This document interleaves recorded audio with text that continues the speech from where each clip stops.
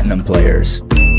They're the butt of every hilariously insulting Rocket League joke and meme. No one wants to be stuck in Platinum.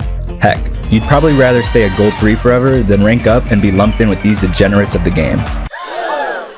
Okay, maybe that was a little harsh, but really, even though about an entire third of the player base is all in this one rank, you're all super toxic to one another and just can't seem to get along. So today, I'm going to be helping you fly through the Platinum ranks and get into Diamond with these 3 tips so that you're not on the receiving end of every what a save, sarcastic nice one, or salty go for it quick chat spam for the rest of forever.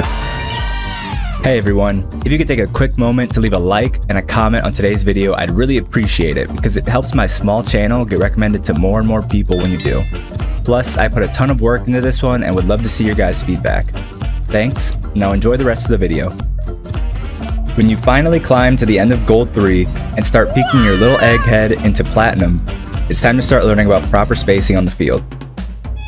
Honestly, for most people, spacing is something that still has to be improved upon throughout the entire grind to Supersonic Legend. It's a simple concept, but nailing in the discipline to stay properly spaced takes a long time, especially since all anyone did up until this point was constantly drive towards the ball as fast as they could and hope for the best. The easiest way to learn how to properly space yourself on the field is to imagine an imaginary grid made of 9 squares on the field. The goal is for everyone on the team to stay within their own square on the grid. Doing so will help to minimize double committing, which if you've seen my 3 golden rules for ranking up video, you'll know that double commits are the #1 reason for getting scored on. That's because when 2 people are occupying the same square of space on the field, an attacker can make one move to beat 2 defenders, which could either be the entirety of the defense if one person's still rotating out, or at best will leave the last defender in a 1 vs 2 or a 1 vs 3. Besides that, giving your teammates proper space to make a play and actually set you up for a goal is something a lot of Platinum players seem to have a problem with. There's nothing worse than just being about to cut the ball past defenders or flick it over them, and out of nowhere, your teammate tackles the ball out of your possession, giving up the ball and ruining the play.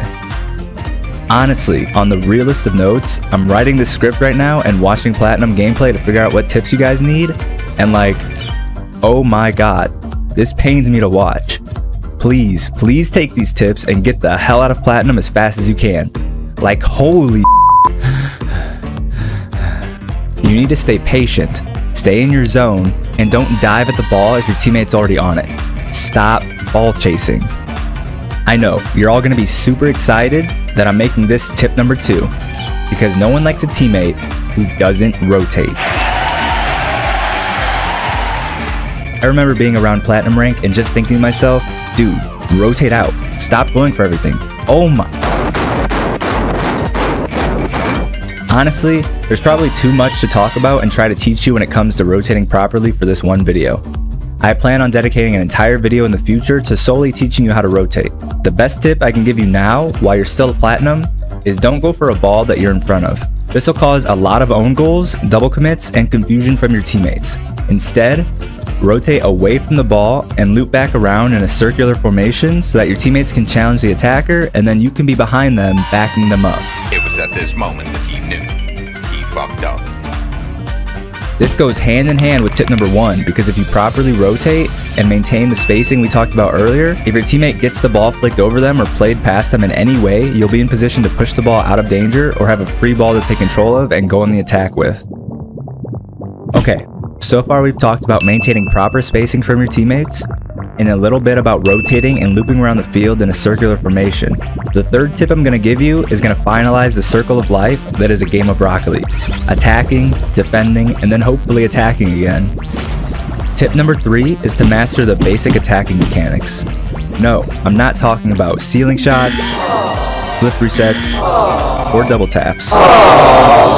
I'm talking about mastering things like flicks, getting powerful clears, and hitting the ball off the corner walls and the backboard for your teammates. I chose tips #1 and 2 for a reason, because they're the biggest mistakes that I see in Platinum. With that said, if your opponents are not properly spacing and have 2 people on top of one another, something as simple as banging the ball from your end to the opponent's or a simple front flip flick is enough to send the ball over an entire team and give your team an open net to score on.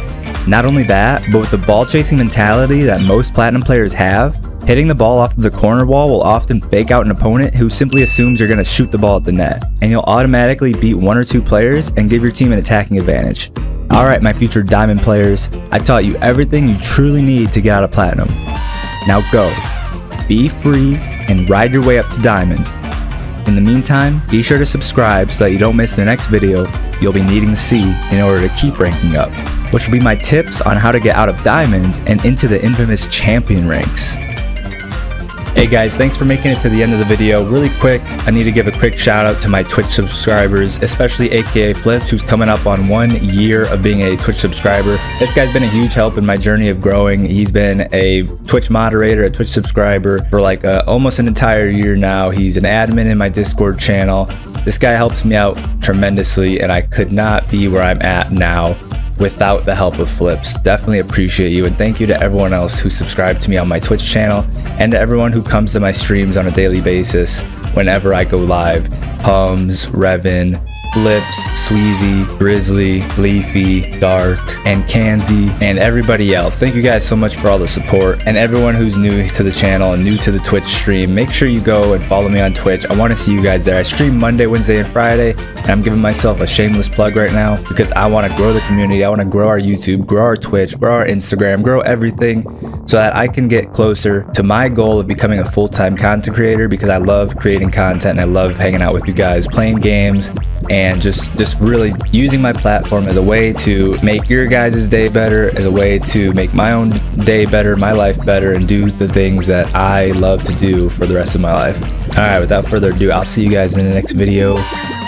Peace.